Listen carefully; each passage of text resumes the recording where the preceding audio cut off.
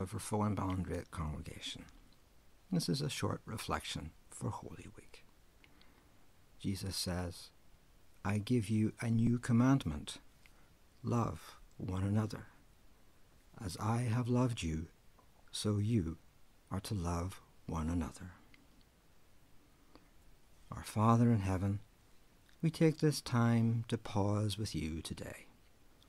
You are our God, Creator, Redeemer, and Renewer. You are the fountain of life, the giver of light and hope to the world. We praise you for coming in Jesus, the King on a donkey, riding humbly to the cross. We thank you and praise you for coming today through your Holy Spirit, the Spirit of truth and gentleness, the Spirit of life and power.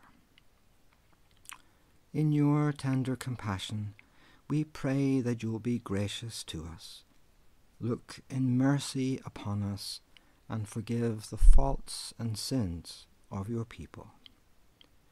And we bring our prayer in the name of Jesus Christ our Lord. Amen. The Gospel accounts of Holy Week tell us of a week packed with events and confrontations and teaching.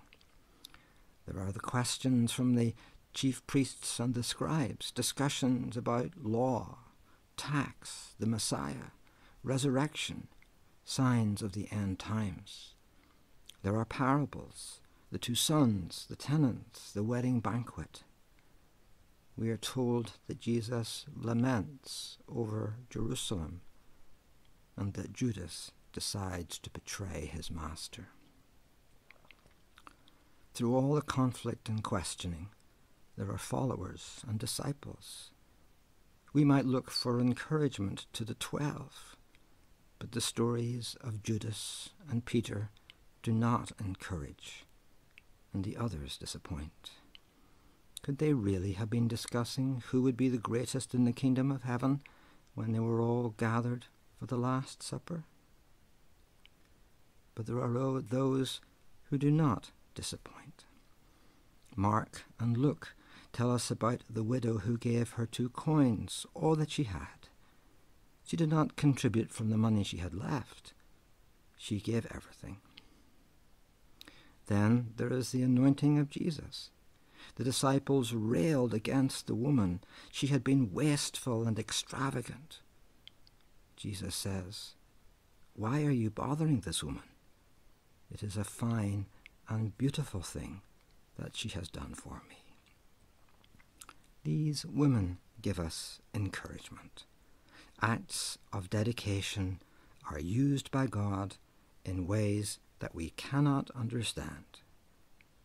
We do what we can and leave all things to Him, knowing that He is God.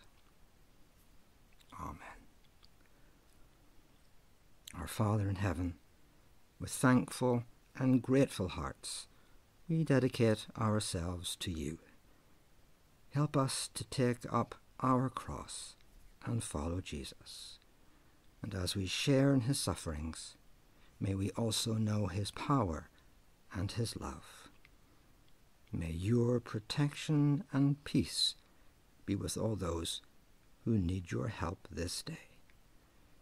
And may grace, mercy, and peace be with you. In the name of the Father, and the Son, and the Holy Spirit. Amen.